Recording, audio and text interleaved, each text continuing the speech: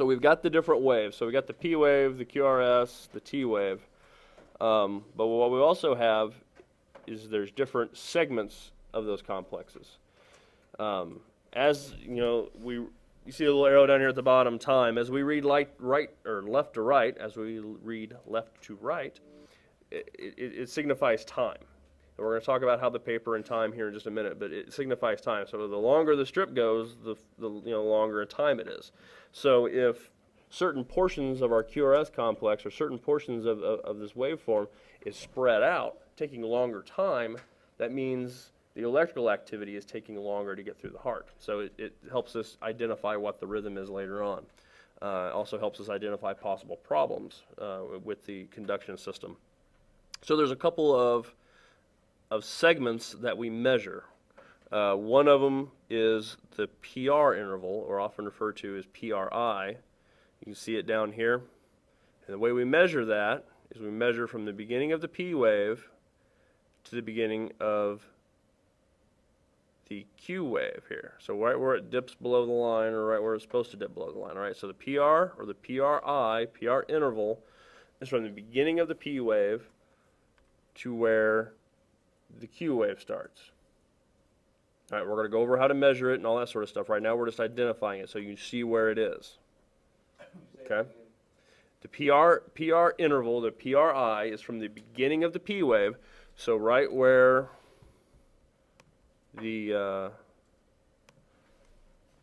so on this one it'd be from right here, right where the P wave starts, and it goes all the way until where the Q wave is. So where this thing drops back below the isoelectric line, right about there, that's what I would call my PRI. Everybody see that? So we'll go to this one right here. So it's where my P wave starts, which is right about here. And it goes until the Q wave starts. And right here, right about here is where it drops below the isoelectric line. So this right here will be my PR interval, or PRI as it's referred to as sometimes. So that is our PR interval. The next thing we have to worry about is the ST segment. Okay?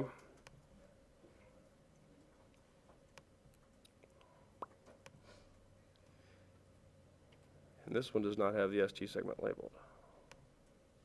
So we will go to another one.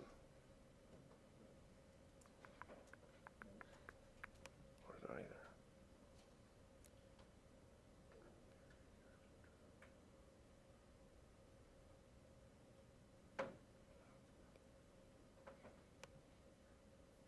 Oh, that's that one. One of these has it. There we go. ST interval.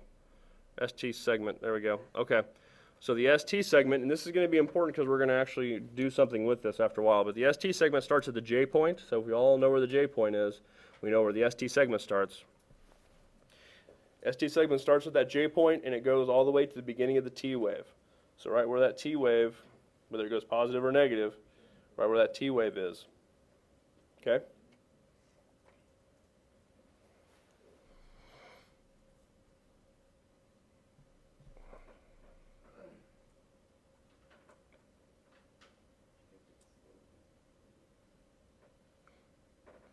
Everybody good with that? And then in between the PRI and the ST segment, we have this QRS complex, and we actually measure that as a whole as well. And it measures from the beginning of where it changes off the isoelectric line. So in this case, we have a Q wave, so right where that Q wave starts, and it ends at that J point. It ends where that S wave comes back up and hits that isoelectric line.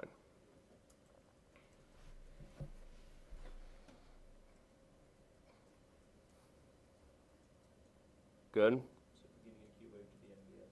Yeah, Q wave, or the beginning of this complex. So if you don't have a Q wave, it would be the R wave. But from the beginning of that complex until it hits that J point. Okay?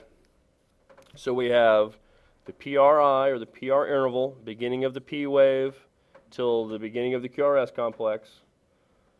The QRS complex, which is from the beginning of the Q wave there all the way till the J point, or where the S wave comes back to the isoelectric line.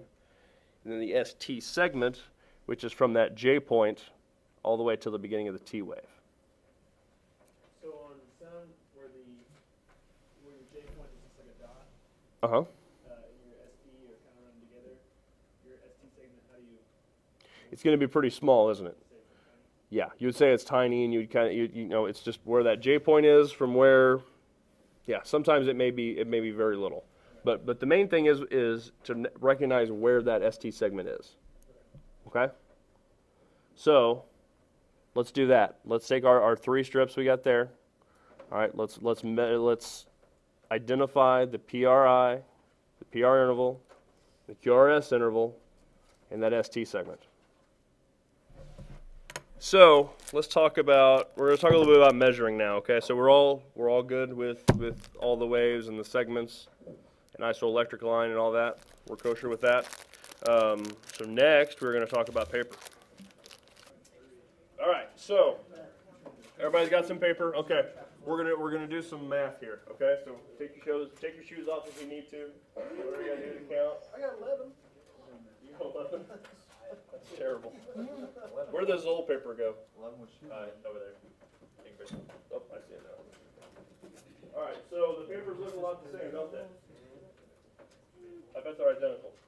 One says physio on it, one says Zoll on it, but I'm betting they're pretty much the same. All right, so we're gonna do some figuring here, do some ciphering. All right, so one thing we know about our monitors is that they print. We know from left to right, we're talking about time, right? The farther we go along, the more time has elapsed. So we do know that all of our monitors print at 25 millimeters a second. Okay? We know that on this, these little tiny boxes on here, you can see the big red bold lines are a big box, and then inside of the big box is a 5 by 5 square of small boxes, right? Everybody see that? So we do know, see if I can get it here, that one of these small boxes is 1 millimeter. Okay? So in 1 second, it's going to print 25 of those squares. Is everybody with me on that? Okay? We know that there are 5 of those squares in each one of these boxes here. Yes, that is a 5, not an S. All right, so we know that there are 5 squares in each side of one of those boxes, right? So how many of these big red boxes is it going to take to equal a second?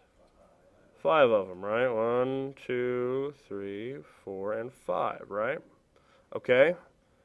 So how much is one of these boxes in seconds? 0.2 seconds, because there's 5 of them. So if each one's 0.2, this is 0.2, 0.4, 0.6, 0.8, 1. Right? We good with that? So each one of these giant red boxes that aren't so giant on your paper, but on my screen they are. So this right here is 0.2 seconds in time. Okay? You probably have your little ruler there in front of you. I don't have one. But I bet on that ruler it has a 0.2 marking on there somewhere. It has a 0 and it has a 0.2. Hey, it matches up. Does it match up? Yeah. Does it match up on the Zoll and on the physio paper? Most likely. Okay. All right. So we now know that one of these boxes, as far as I know, so that one of these big boxes is 0.2 seconds. All right. So inside of this one square, this 0.2 second square, it looks like there's 1, 2, 3, 4, 5 small squares. All right. So in the back, question? Sure can. What color do you want? Okay. Is it hard to see back there? Oh, it is. I'm sorry. How about a nice magenta? Let me try.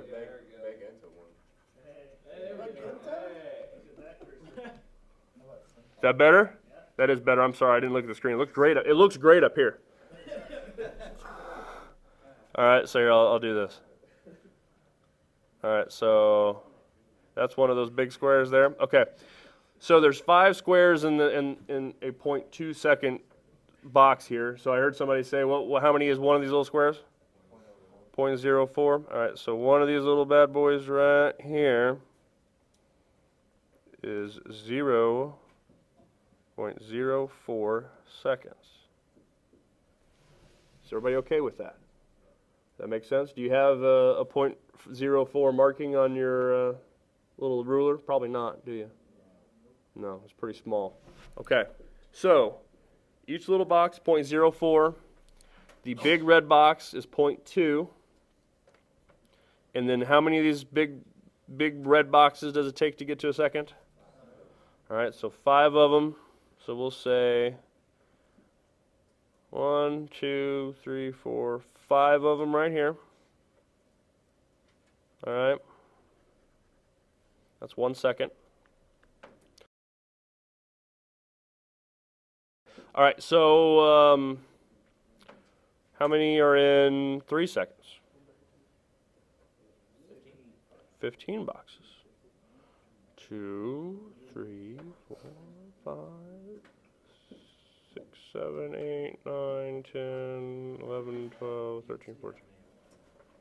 What's that now? How many big boxes?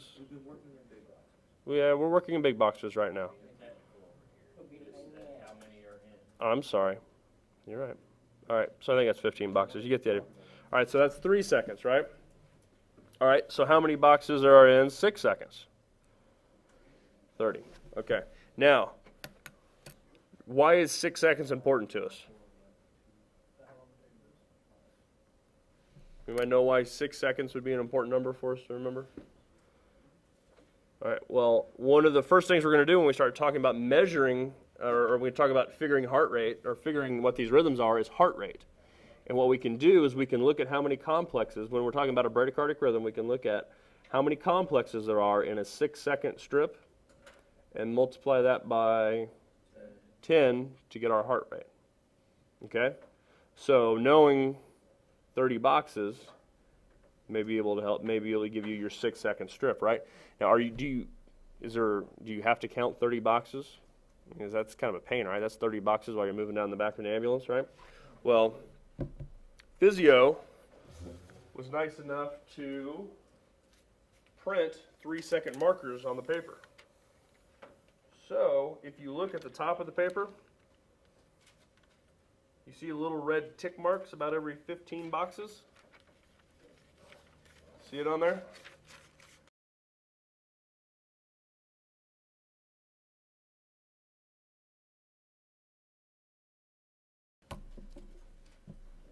Does everybody see those little tiny red marks on there? On the Physio? Yep. Oh yeah. Little tiny thing, yeah. So each one of those is 3 seconds. So 3 seconds between those hash marks, whatever you want to call them, okay? So if we're going to look at a strip real quick, we can just print it off and we can look and go, okay, there's 1 hash mark, there's 2. When I hit my 3rd one, the area between those 2 is 6 seconds, right? Good with that? Okay, now Zoll has those big black marks. See the big black marks on there? That's between the black and that's why you get 2. You just have 1 page. Okay. If you have 2, you can see how the difference between the 2 there, those black marks. Now, if you count the boxes between those black marks, it's not exactly 15. Or it's a little bit more. It's more like 18 boxes. So it's close on the Zoll. It's not exact. Okay. But it's going to give you an idea. I tell you what, it's a lot easier to see than the little tiny lines on the Physio, right? You know, the Physio, you got to look for them. But on the Zoll, I can see my big giant black hash marks. I know that